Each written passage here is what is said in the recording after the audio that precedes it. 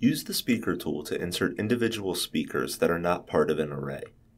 Manually inserted speakers can be placed as single speakers or as several speakers arranged in a column. A variety of supports and labeling options are available. The Speaker tool is found in the Event Design toolset.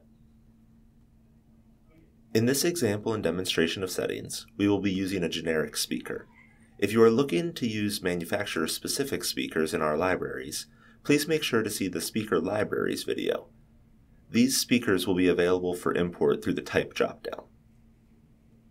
Similar to other tools, we have different insertion options found in the toolbar to choose if you want to insert the speaker into walls or based on the left, right, center, or offset point.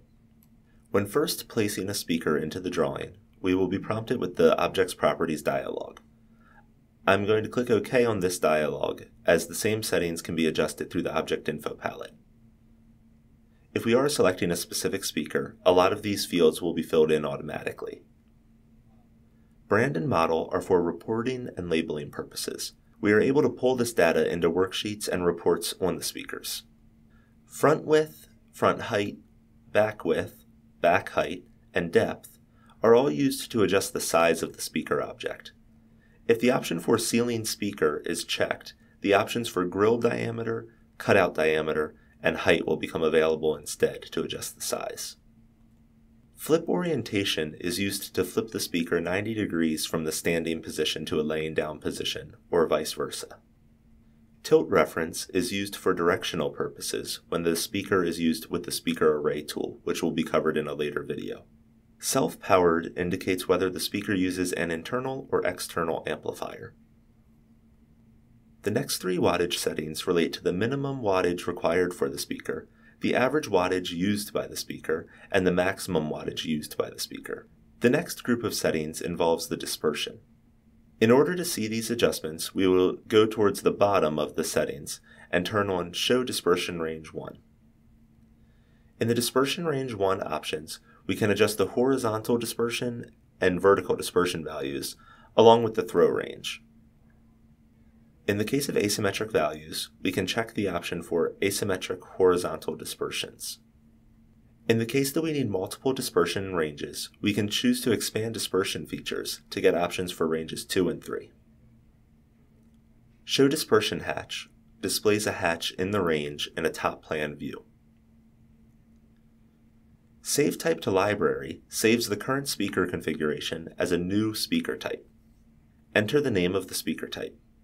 This custom speaker can be selected from the type list. Delete Type from Library removes the speaker currently selected in type from the library file. The current parameters remain as set, but the type becomes generic. Listening Height sets the listening height reference for the dispersion lines. Listening height must be less than the speaker's elevation, or Z value. Support allows us to select the support method for the speaker. The options are for reference only, except for tripod, which creates a tripod floor stand. Ground stacked, which allows the speakers in an array to be ground stacked rather than flown, and yoked, which creates a yoke and clamp for the speaker to be hung. Actual tilt angle will tilt the speaker in the specified direction. This value can be set anywhere between 90 and -90. Location, purpose, rack, driveline, column ID, and notes are fields used to add additional information to the speaker. This can be used for labeling options or reporting purposes. Text options allows us to choose which values we want to display on the speaker in the design layer. Only fields with data entered will be available here. Classes allow for specific prefixes or classes to be applied to the speakers and their parts. For most changes to the speakers, we should see the changes right away. However, for specific changes such as to the classes, we will need to use the Update button here to push the changes to the selected speakers.